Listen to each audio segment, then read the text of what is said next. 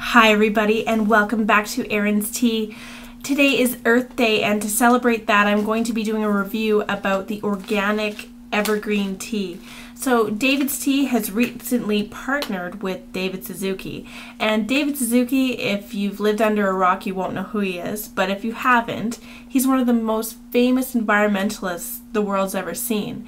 And so he's trying to create awareness in businesses about using sustainable resources.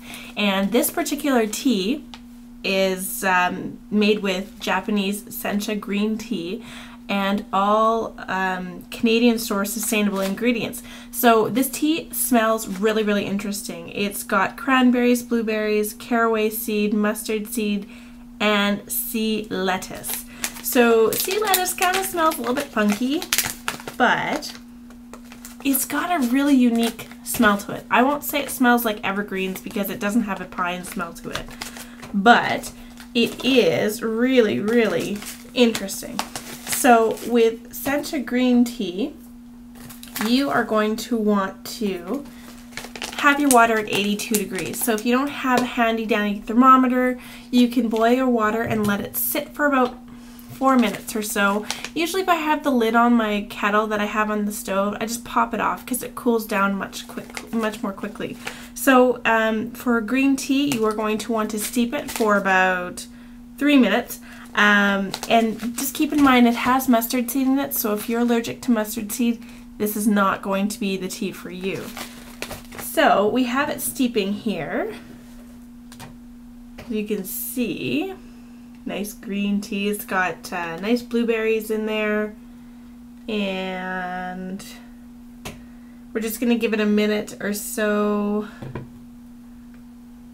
I'm gonna sip on some other green tea that I'm drinking. Oh, and I forgot a cup. 1 second.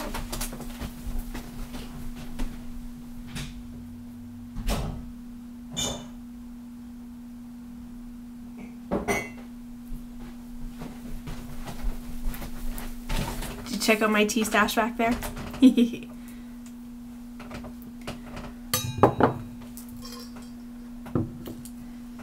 Oh, and if you're watching this and it's Earth Day, take one of these in, or any other travel mug, and you'll get a free tea.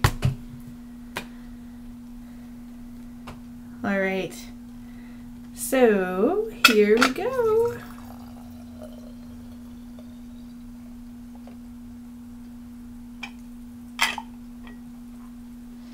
Let's see what it smells like. Do you remember those green Mr. Sketch markers from when you were young? It kind of smells like that. Let's go ahead and try it. That's actually not bad. It's not fruity, it's not earthy.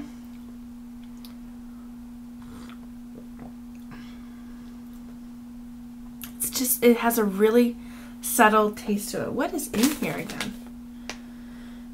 Blueberries, cranberries. It's not tart. The best way that I can describe this is like those green Mr. Sketch markers, the dark green one. It's good. Because it has sea lettuce and it's a detoxifying tea as well. I mean, green tea is detoxifying in and of itself, but if you're looking to check out a tea that is made from sustainable resources, which means that what comes out of the earth goes back into the earth and it's not a waste and doesn't produce byproducts, definitely check this out. So until next time, happy Earth Day. That's tea to me.